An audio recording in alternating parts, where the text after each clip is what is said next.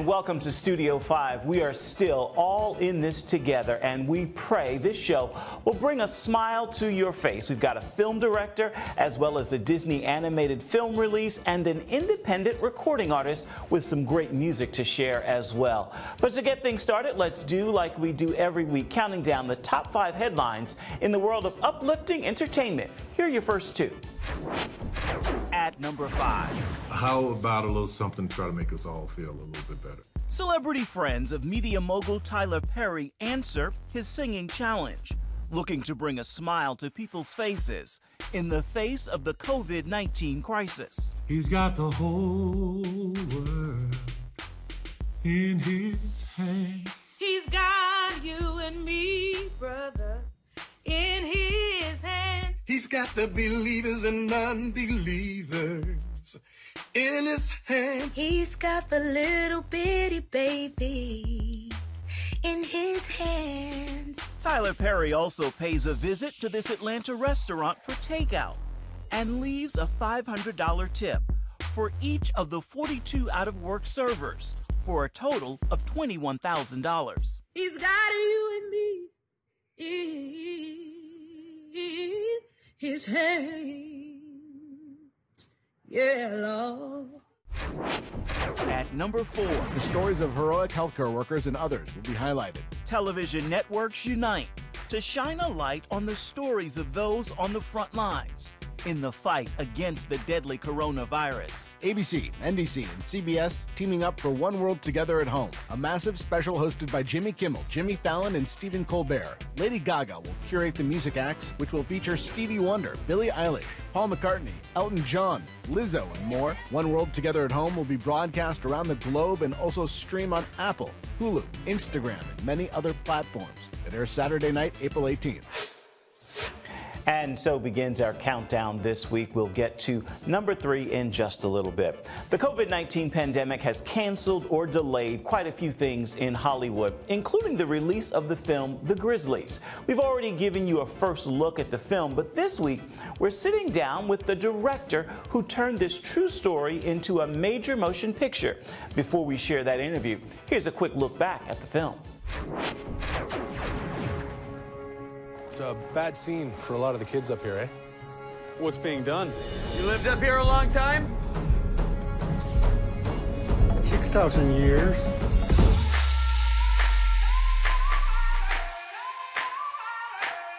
Welcome to the edge of the world.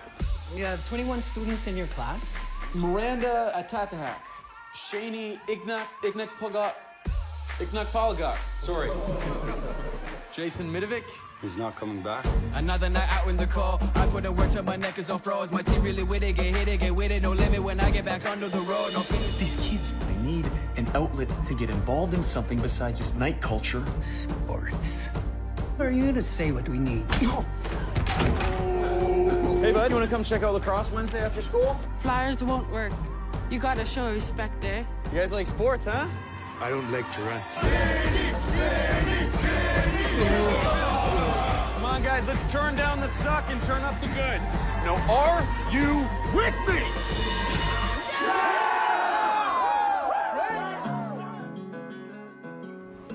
You got a bit of a problem? They don't want me going to a white man's school. He has to hunt.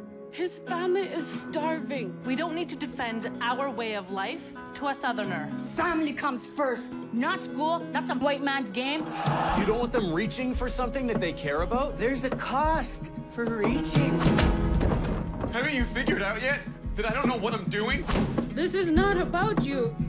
All of us have made sacrifices to be here. We've been dealing with this stuff for years and we're still here. Instead of drinking or fighting, we are proud, strong, full of hope.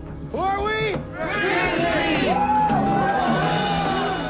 And that is just a tiny sample of the gripping story in The Grizzlies, and its director, Miranda de Pencier, joins us now with more on this film. What an amazing story. First, how did you come to this? Well, I was sent an ESPN news piece about these young kids in the Arctic who'd been transforming their lives through sport, and I was just deeply moved.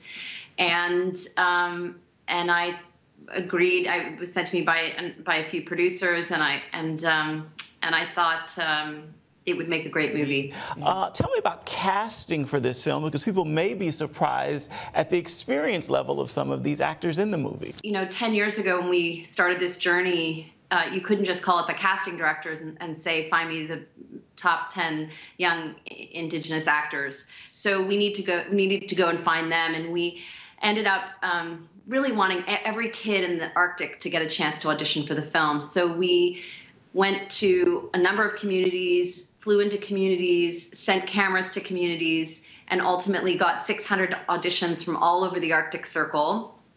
And then we flew 60 of those kids to the Eastern Arctic to a series of workshops. And we taught throat singing and drum dancing and a number of Inuit arts, as well as filmmaking, photography, and acting. And at the end of that week, we said to everyone, hey, if you want to audition for the film, you can. And so it was more really an arts workshop that the young people could take that knowledge back to their communities, whether or not they ended up in the film. Amazing. Let's talk about the teacher, the gentleman who the story is based on. What did you take away from him and his story? I mean, an amazing gentleman. He's incredible. And I think the great thing about Russ Shepard was he learned on this journey. This was not a movie about a teacher who taught these young people something. This is a movie about these young people humbling and teaching this teacher something. And he was open enough to be able to listen to his students. One of the biggest things I took from Russ was he said that he always got more out of the kids than they got out of him. And one of the ways he was able to do that, and one of the reasons this program was lasting, is he made sure that it was student-run, it was student-led, it came from them. So it was really about giving space to those kids to nurture their own leadership. So it certainly changed him. I think if I read correctly, in the end, he stayed longer than he anticipated? He did. He was just going up for a year or two, and he ended up staying for 7 years. And he's a lawyer, but he keeps saying he wants to go back and be the principal of the school now. Okay. That's a great dream indeed. So what lessons did you take away from this? What did you learn about these young people that changed you? It's really hard to put it into a soundbite. I was profoundly changed by, it was a 10-year project, and I learned a lot. I had never spent time in an Indigenous community before I made this film.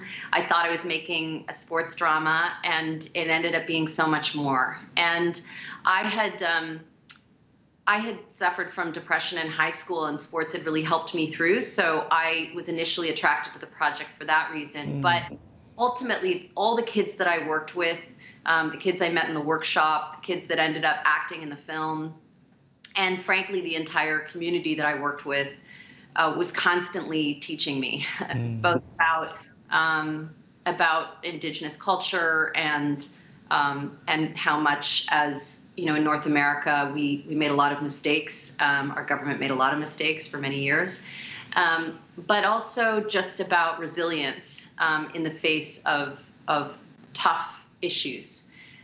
These young people are able to talk about what's going on in their lives. They don't feel shame about the difficult things that are going on, and they find this way to stay positive through it. And that's, we're all facing challenges in life. It's good to remember to have faith and hope to keep going. Indeed. Last question for you. What is it that kept you going for 10 years to get this movie made? You could have walked away, given up. What kept you going for 10 years? There was just something, in meeting those kids, the real kids, on my first trip up to the Arctic, where they said that they weren't sure if they wanted to give me their life rights because they didn't know if they wanted their community to remember how tragic things had been before the Grizzlies program started. Wow. And they said, but if the movie doesn't get made, they could go back there again. And if this film can help other young people through tough times and make healthy choices, then they want to see the film made. And they were speaking from such a deep place, such a place of pain in their community, and also such a place of sort of hope that they'd found a way through, that I thought, at that point, I knew I had an obligation to make this film to try to inspire other young people the way these people had inspired me. I love that. This will say never again, and hope is certainly in all of our future. Miranda, thank you so much for your time. The film is called The Grizzlies. We'll keep an eye out for it when it's in theaters. Thanks so much. Still to come. Sad dragon. Back to your lair. Happy birthday, Mr. Adult Man. Oh, Mom. A behind-the-scenes look at Onward. It's about kindness. It's about love, ultimately. Through the eyes of the all-star cast.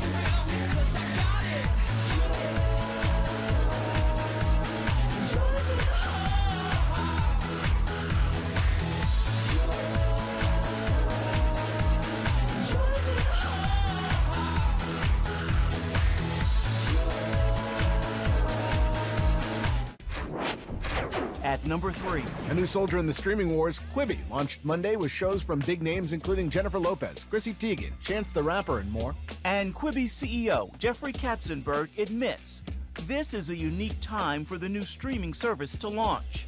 But he's hopeful Hollywood will survive and thrive. It's a very entrepreneurial world, and so today you sit here and you say, okay, well, the challenges in front of them are staggering, but there are challenges that are staggering in front of dozens and dozens of businesses and industries today.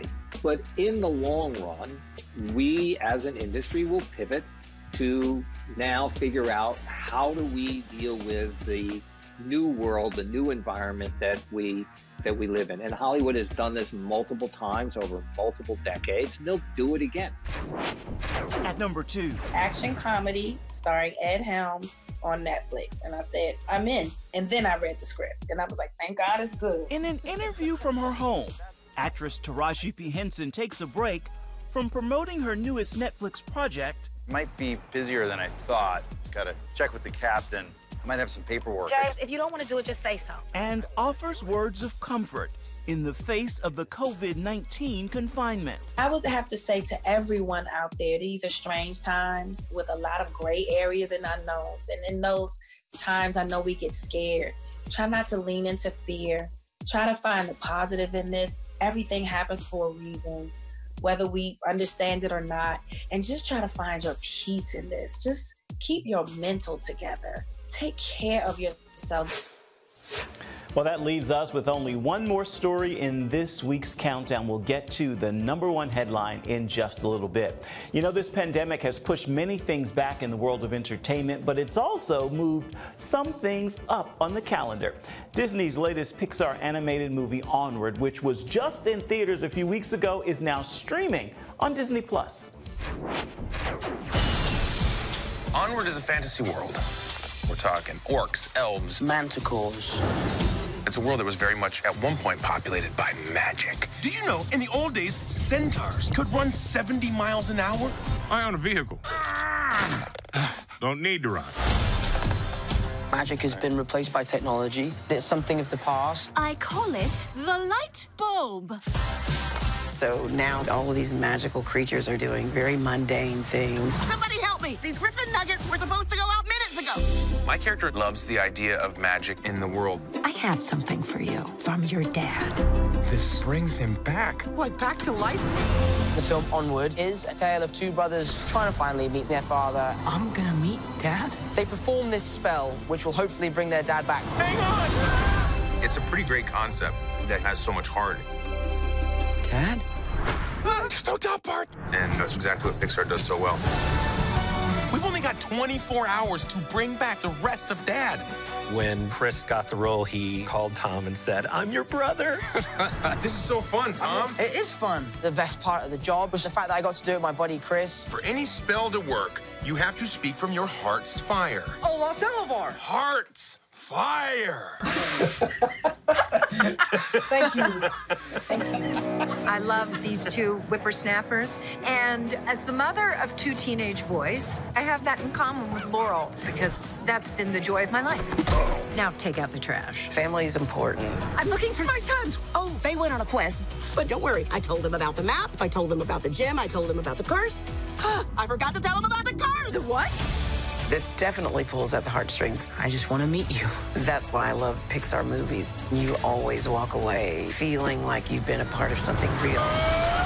At Pixar, we're really encouraged to tell personal stories. My father passed away when I was a year old. So when you're making a personal story, you get to delve into something that's real and encouraging for other people. You can do this. I believe in you. It's moving because it's rooted in real relationships. And that's the fun of making one of these movies is, at some point, it's the story of all the people who helped make it. And then it becomes the story of all the people who watch it. My brother is a wizard! Onward was just in theaters and at the top of the box office, but it is now streaming to your home on Disney+. Before we take a quick break right here, we would like to share a story in pictures. Here's this week's Studio 5 Snapshot.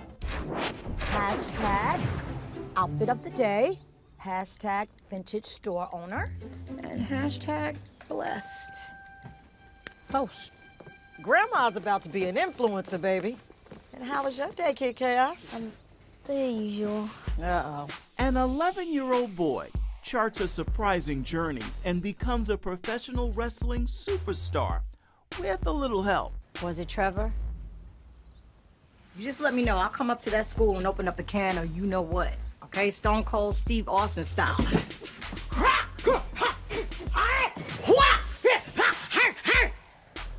The granny got hands. This fun can be found in the new film, The Main Event. It begins streaming on Netflix Friday. And it's this week's Studio 5 Snapshot. Up next.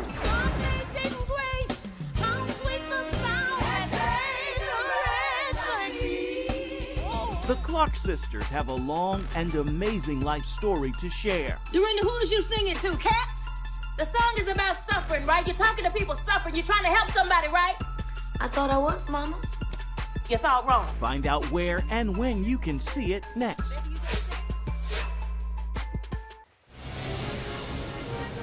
Woohoo! Hi, Superbook fans. Here's something else you'll love. It's the new Superbook Bible app. It's packed with games, activities, and Superbook episodes that you can watch for free. Oh, no! There's trivia, a fun daily devotional, and answers to your Bible questions. Plus, an easy-to-understand Bible the whole family will enjoy. You can even create your own Superbook character. Ta-da! Whoa! No Super Falls, man. Come. Sorry, pardon me. Sorry, excuse me. Ouch! Are you getting this? Earn super points to win daily prizes, too.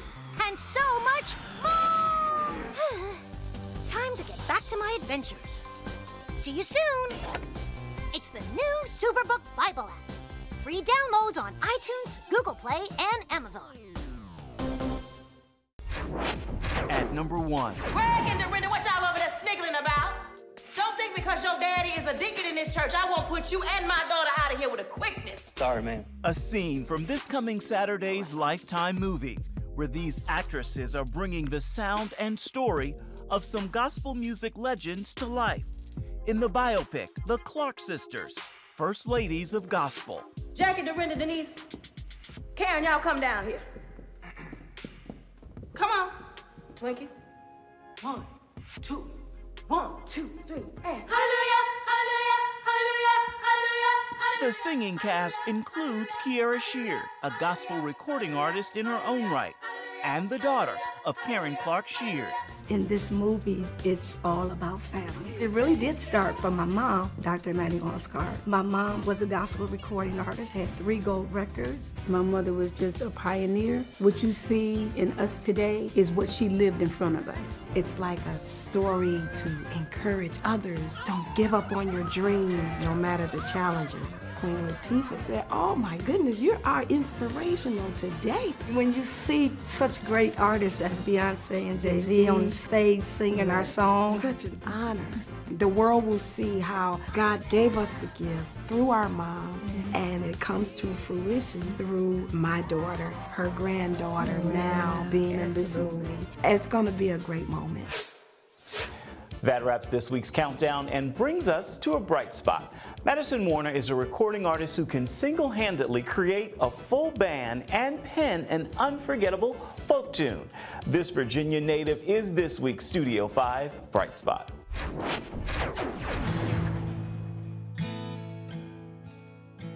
In reading your bio, I see you describe yourself as a multi-instrumentalist. What does that mean? Yeah, so it's kind of, I'm not really an expert at anything, but a jack of all trades at a little bit of everything. So I play quite a few different instruments. I played a lot of the instruments that you hear on the album, the guitar, the piano, the mandolin, and the banjo, and did all the vocals and harmonies and things like that. Where did the love for music start for you?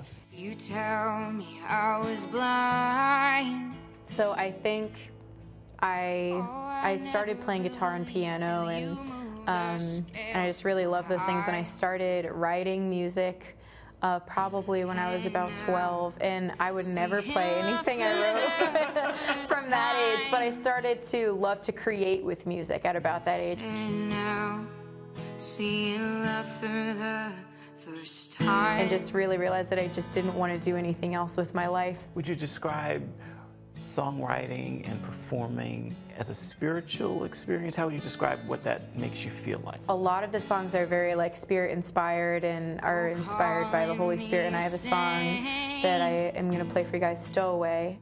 So I called you a fool. And that is just kind of about my coming to Christ as a older teenager. Oh, stowaway. Tell me more about, I guess, the writing process behind that. Where were you? What gave birth to the idea that this is a song? I just felt like when I was a teenager, I was on the worship band, I was going to church, I was doing the Christian things, so I felt like I was like slipping by, or like I was earning my way to salvation, and just like the Lord just breaking in and breaking me down, and like you can't earn this love, you just can't. And I remember that just spoke to me the most, and I wrote on that, and I just like the lyrics just kind of poured out within a week. Wow. So that's kind of how that came to be. What is it about that particular song, Stowaway, that you think is resonating with people so well? It just resonates with a desire to be loved without conditions. I feel like even people who might not be within like the Christian perspective or have a relationship with Jesus would listen to it and have kind of that same aching desire of we all want unconditional love that you can't earn or throw away. And so I think it resonates with people, and melodically it has become one of my favorite songs, and a lot of people enjoy it for those reasons alone. Once lost, but now you have been found. And Madison's music is available right now on multiple platforms. Be sure to check it out.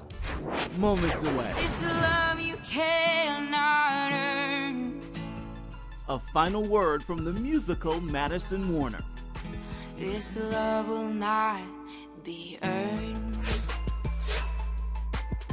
Too often we carry baggage from our past. You know what it's like. It affects everything and everyone in our lives.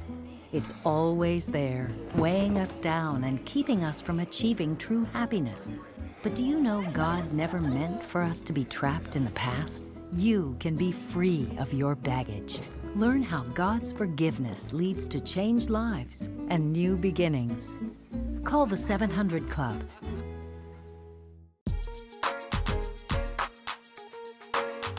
Heavenly Father, we do thank you for the work of your Spirit, Lord God, with this movement of getting the Bible, yes, Lord, into public schools.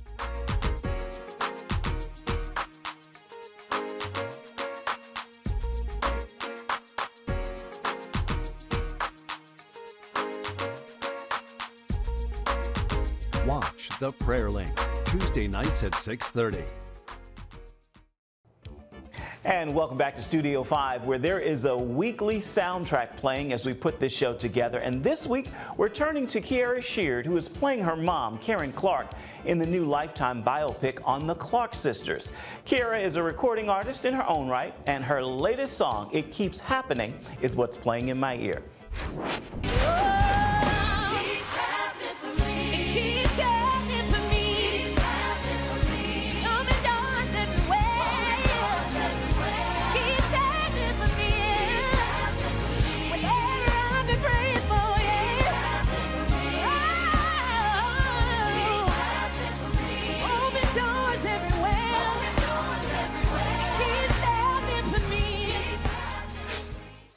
It keeps happening for me. Great word and song. You can be sure to catch Kiara this weekend in the Lifetime Clark Sisters movie, The First Ladies of Gospel. Time now to take a look ahead to see what's coming up on Studio 5. Come next week. I'm gonna destroy all music, except for rock! Our world becomes so vast. It's exciting to see how we can play up on all the different musical styles. Justin Timberlake takes Studio 5 behind the music for the fun-filled Trolls World Tour. Oh, y'all got me set up now. We don't slack. With an amazing cast of musical talent. The beauty of working on music for animated films is you can be as far out as you want to be. Well, that was very beautiful, guys. Thanks for that. That's next week. Certainly hope you'll join us for that. As for this week, we're giving the final word to Madison Warner. I was 17 and I had just come back from my first missions trip. And it was in Africa. My job over there was to take care of sick and premature infants. You get to have breakthrough and you get to watch kids get healed, and sometimes it doesn't work out and you just get a front row seat to the worst tragedies ever. And I came home. Everyone told me about the culture shock going to Africa, but no one warned me about the culture shock coming back. I was just overwhelmed with like this weight of the world that I knew about, and I just feel like everyone's aware of so much. Like we talk about awareness of kids in Africa, awareness of breast cancer, awareness of just fill in the blank, autism awareness, and I just feel like there's not a person in the world who's not aware of poverty in Africa. I love that we spread awareness for these things, but I want it to be followed with action. That's a great final word for this edition of Studio 5 and this week's look at uplifting entertainment. Until next time, make time to uplift someone around you, and then please come on back and see where Studio 5 takes you next week. Bye-bye, everybody.